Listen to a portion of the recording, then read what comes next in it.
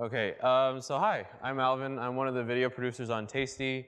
Raise your hands. Have anybody know what Tasty is? Okay, a couple people. How many of you have seen a Tasty video on your Facebook timeline? Maybe you didn't share it, but your friends might have told you to make this with them. Yeah, so it's those 1 minute, really short cooking videos. It's square. It's top down. There's a lot of hands going in frame. And so I guess that's my job. I make Tasty videos, and in case none of you have seen one, I just wanted to show a quick one so you guys get a sense of the kind of work we do here. So I made this one. It's called Chicken Parmesan Stuffed Garlic Bread, and this is what a Tasty video is like.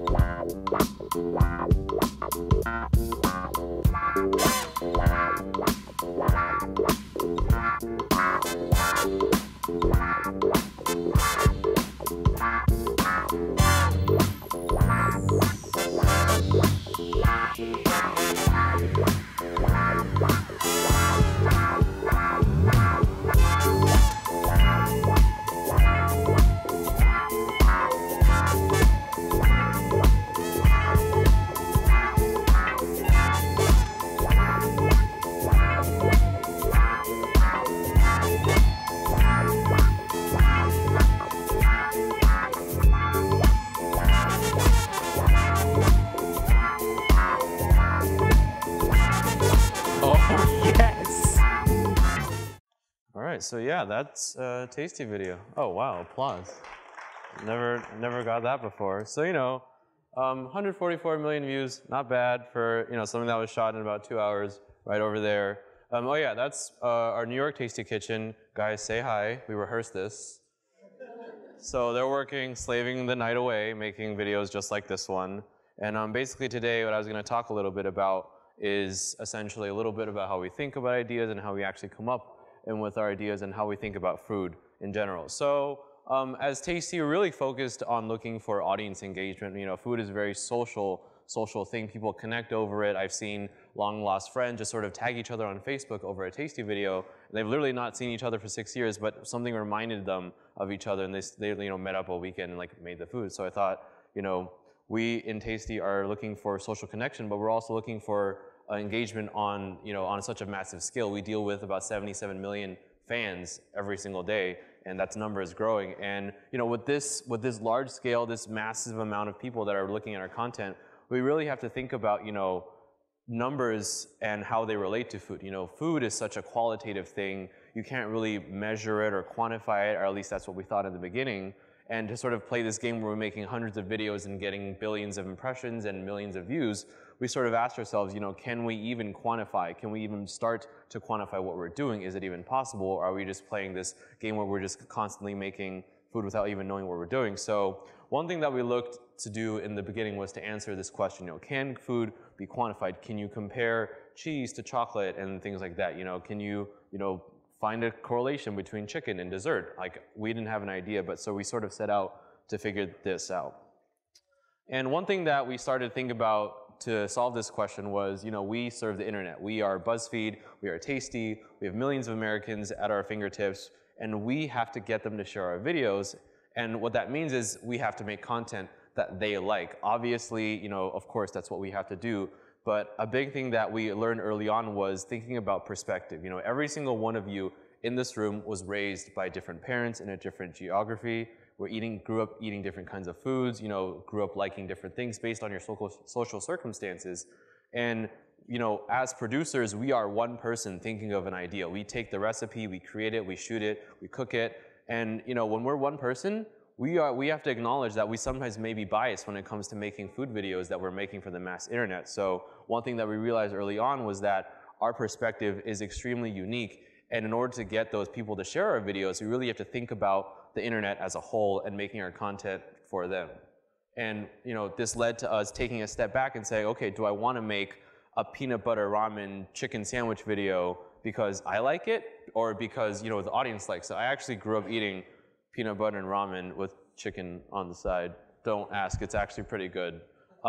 It sounds silly, but what that means to us is that when we're thinking of a video idea and we say, I want to do this video, is it because I think the internet is going to like this video? Or is it I want to do this video because I think it's successful? And being able to make that distinction really helps us tailor content better for our audiences for every single video that we make. And one thing that, we're constantly coming up with ideas. We post 1 to 2 tasty videos a day, and people ask us, how do you not run out of ideas? And that was a very good question, because sometimes we'd be running low and we'd literally just stare at the wall. We'd have these weird brainstorms. We went on Google, we went on Pinterest, we started searching keywords to try to scramble for ideas, and we realized that that wasn't efficient because we weren't having a concrete strategy when it came to making these food videos. So what I wanted to do was I wanted to literally have, let's say, a game I could play, and I would come out with a strategically positioned food idea that would perform successful on the internet. So I came up with these 7 games. The names are listed below, and the underlying concept behind each of these games is that you're taking something familiar and you're making it new. So you're taking familiar food, turning it into a new food, or you're turning it into a new form, or you're taking a new food and making it familiar to people. So the first one is like mix and match. So what this is you take 2 things or 2 buzzwords when it comes to food, like mac and cheese and pizza, and you kind of mash them together and you make like a food hybrid. So like spinach dip and mozzarella sticks, and mozzarella stick onion rings and chicken parmesan and garlic bread, like the one you just saw. Those were a direct result of us thinking like, okay, what sort of 2 things do people love, and how can we put them together, and which ones are not stupid? Because so many times we just think of stuff that it's like, oh, of course, bacon mac and cheese taco, that's amazing. No, that's a terrible idea. So it's really up to us to do the due diligence to think about, how we can actually make ideas that people want to share versus ones that are too crazy. So there's a really fine balance there. The second one is you take a meat and you take a vegetable and you take a cheese or a rich component and you kind of stuff it inside each other and you just get like a bunch of shares. Trust me, it works. Basically how this came about was I made spinach dip stuff inside chicken on accident once. I thought it was just a cool thing I saw on Pinterest, and so many people shared it. I was like, this is insane. Why are people sharing this? People were making it for dinner, posting pictures, and I was like, oh, chicken breast is the #1 most popular cut of meat in America. And obviously, spicing up old chicken breast, it's a cool way to eat chicken in a new form. So I'm like, oh, can I do this with not just chicken? What about steak? So I made like steak rolls with spinach and provolone and mushrooms. So you got your vegetables, you got your cheese. Again, bunch of shares. Everybody was making it. I was like, whoa, this is like hacking almost. So I like made another one. It was fajita stuffed chicken. So it's chicken breast again, but red bell peppers, green bell peppers, and pepper jack cheese. And got so many shares. I'm like, wow. Every time I want a viral video, I'll just go stuff some chicken. And the third one is one pan or one pot comfort food. So it's a common or it's like a trendy or cool thing to cook things in just one pot or one pan because it saves time. You don't have to clean a bunch of stuff. When you're cooking pasta, usually you boil it and then you drain the water and you put it back in some sort of sauce. And one pot pastas that we do a lot, they're cooked in the sauce, they're cooked in milk, they're cooked in cream. So it's so easy for people to make at home. And one pan is when you bake everything on one pan for dinner, like chicken or salmon, along with the vegetables, so you get a dinner. So people are thinking, oh, that's so much easier to make. I'm just going to want to make this for dinner, and I'm going to share this because this is something I would actually make. And the fourth one is called 4 ways. I'm going to get into more depth on this in the next slide. So yeah, there's a lot of information on that. And food in different form, instead of taking chicken parmesan and mashing it up with another food like garlic bread, what we think about is, okay, let's pick a starting point, whether it's chicken parmesan, whether it's Oreos, whether it's apple pie, and let's turn it into a different shape. One of our earliest viral hits was pizza cone, where it was like pizza, but it was like in a cone shape, and somehow people thought that was really cool. It is pretty cool, because it was in a different form. It's so baffling to us. It's like, oh, it's like the same food it's a different shape, and then everybody shares it. It's kind of like why you buy the new iPhone, iPhone 6, iPhone 7, but it's a new thing. But it's not, it's the iPhone. So there's something there that we sort of think about, what food can we make into a cone? What can we turn into like a ball or a cup? And the 6th one is foreign hybrid. So we take a food that we love in America, but is not necessarily from this country, like crepes, for example. I made a crepes 4 ways video, and crepes are originating from France, but by hybridizing them with American flavors like s'mores, like bananas Foster and strawberry cheesecake, which are all basically American things, we get shares from not both America, but also France as well. So that really gives us a number boost. And the last one is cloning, where we take a past successful tasty video, like I think Scott, one of our producers here, made like this guacamole stuffed onion ring, and I saw that video and I was like, that's genius, that's crazy, like onion rings are basically vessels for everything. What else can I stuff inside it? Oh, cheeseburger, of course. So I made cheeseburger onion rings, and that did also really well. So that's another strategy that we can come up with. So if you haven't seen them, the 4 ways is sort of a format that we really like to do because it's sort of one of our most highest shared formats. So the idea behind it is that we present one dish, a very familiar dish, a dish people love, and that is also like open to flavor interpretation, and we offer the viewers 4 different flavor variations on it. So up here, we have like puff pastries 4 ways, the second one is like penne pasta 4 ways, and the last one is sliders 4 ways. You know, these are all dishes that we all kind of know, but are not limited to one single flavor. So when we provide 4 different flavors, people aren't getting mad that we're messing with the dish. And the concept behind this is that when we present the audience 4 chances to share the video, it's mathematically boosting the number of shares we will get.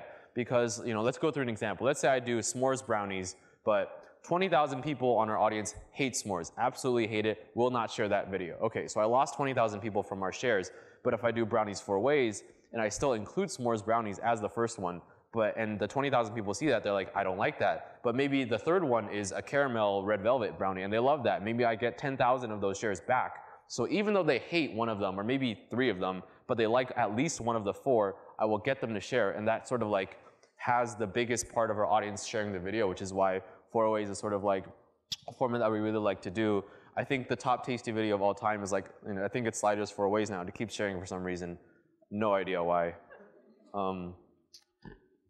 And one thing that when it comes to making tasty videos is that we don't just say, oh, I just want to do it and let's put it out there and let's see what happens. We really don't like guessing and just like thinking about, oh, let's just hope it does well. We really want to break this down to as much of a science as we can because we're dealing with such scale. So we make videos and we really want to think about theories that we're testing, theories that have already been tested by previous videos, and sort of set expectations and realistic expectations for ourselves. You know, is my video going to hit 500,000 shares, or am I aiming for 3 million, 4 million shares, like mega viral? Like, we have to be able to make that we have to be able to distinguish that because that gives us a better sense of how well our audience will react to certain types of content. And after that, we sort of think about errors or potential risks that videos might carry. You know, the chicken parmesan stuffed garlic bread video, when I came up with that idea, I thought it was too crazy. I thought people might have been turned off by it because it was just too much, and it was just, I thought it was more of a food stunt. So that was a risk that was carried in the video. Luckily, people seem to like it a lot. And by, you know, thinking about this in an analytical way and iterating constantly with ideas, numbers, theories, and strategies, and adjusting those theories as video gets published, we'll continually hone our sense of how a food video will perform on Facebook. And doing this over time really helps us, you know, grow as producers kind of along this trend. So this is a very rough diagram of how we think we as tasty producers grow by making videos. As you can see, the dotted line is, let's say, you know, 100% of our videos hit 500,000 shares. 500,000 shares is what we consider a successful tasty video. That's obviously a line that represents something extremely idealistic and, you know, unrealistic because nobody's perfect and we test things sometimes. But we really want to try to get there as close as possible. And to be fair, I can honestly say I started near the origin point there, pretty much 0, 0, maybe even negative, where none of my videos were doing well. But after, you know, coming up with a strategy to think about tasty videos in such an analytical way, I cannot confidently say that over time I've been able to grow constantly along that blue line and get closer and closer to 500,000. So, you know, you see tasty videos on the internet, you might think, oh, it's just a food video, someone's cooking at home, they're making a recipe for the internet, but there's actually a lot more things in it that you might think. Yeah, that's it. Any questions? First of all, thank you. Oh, sorry. Yeah, thank you, guys. I just wanted to tell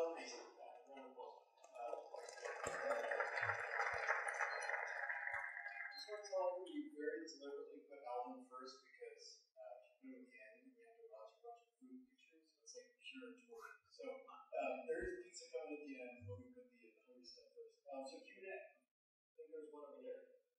Yeah. I'm just curious how Tasty got started and like what were the first videos like and how did you know to start it? That's an interesting question. I was actually not. Oh, the question was how Tasty got started, and what was the second part of it? Just when it started to take off. I think Tasty was actually started in LA, in the BuzzFeed offices over there. A couple of creative geniuses just decided to play around with, you know, food formats on the internet. So they actually didn't start by making the videos that you see today. They were like watermelon hacks, or like ramen hacks, or like pizza hacks, and they were shot totally different, you know, 16:9. And I think after making a bunch of those videos, they found enough signals from those videos to say, what if we did recipes? There's a huge library of recipes out there, and they've never been done in such a condensed, short form, accessible format to the millennial audience, so they started playing around with that and developed the sort of production style that you know as Tasty today. I can't speak much to it because I was in New York when it happened. I got pulled onto it after it started, but I think once it started taking off, it like really took off. Yeah.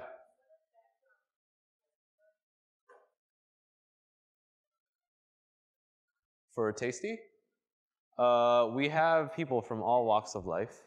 I personally, I'm actually an industrial engineer. I was not culinarily trained. I picked up a video camera 2 years ago, but we do have a really highly skilled team of chefs who have been trained, professionally by the Culinary Institutes, who really help us, teach us about food and make sure that all the recipes that we're putting out are fitting the culinary standards. So even though we have audience, because part of our audience is the really, high-end chef audience because they like watching our videos, and we have to make sure that our videos will also fit into their standards as well, because we really want to be accessible to as many people as we can. But in short, there's a lot of people with a lot of different backgrounds. Yeah.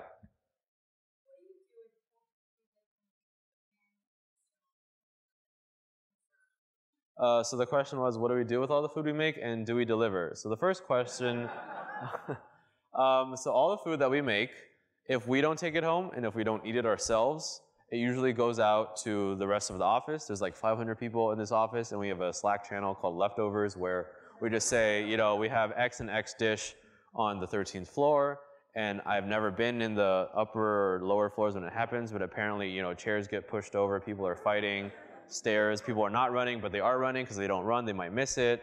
And I think I timed it once. I made 24 cookies, and I timed it, and when I sent out the message, the time that all the cookies were gone was about 1 minute and 28 seconds. So the food gets eaten very, very quickly, or else it gets taken home, and no, we don't deliver, but if you're like on one of the other floors, we might walk up food to you.